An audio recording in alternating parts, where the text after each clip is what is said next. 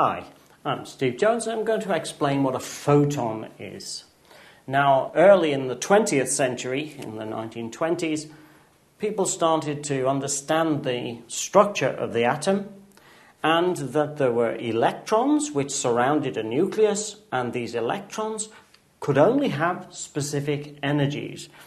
That meant that if the substance was activated in some way or heated up in some way, the electrons would occupy these levels here.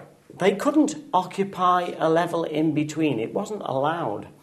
And therefore, when the electrons lost or gained energy, they always did it by going from one energy level to the other.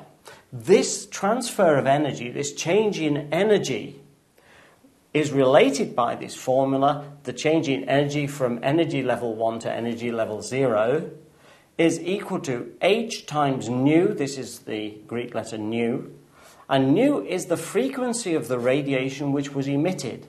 So if the energy changes were different, the frequencies were different. That is, the colours were different. And the colours could be kind of X-ray colours, that is not visible to us, but X-rays, or they could be even radio waves, depending on the energy.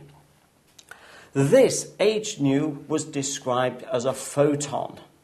Now, the word photon makes you think, well, photon, it's like proton, neutron. So why photon?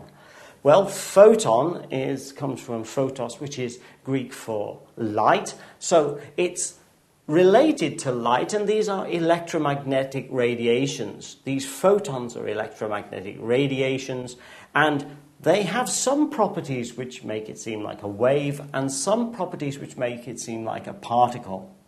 So basically, you've got little packets of energy, and we call them photons. They really are waves, and they have some kind of properties that make them like particles too. So basically, that is what a photon is.